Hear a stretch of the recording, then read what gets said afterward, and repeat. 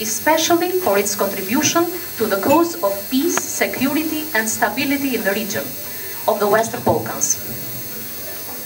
Our country, Albania, has made a great leap forward.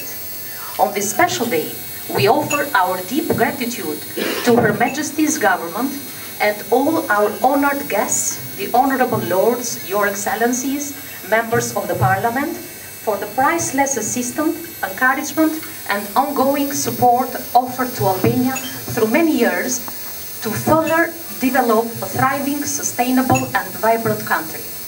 I also acknowledge the generous support of all the agencies and individuals in Britain. It is with great honor that I express my personal gratitude to the United Kingdom for its commitment to building long-term peace and stability in the Western Balkans and the protection of fundamental rights, human rights of the Albanians living in their territories within this region.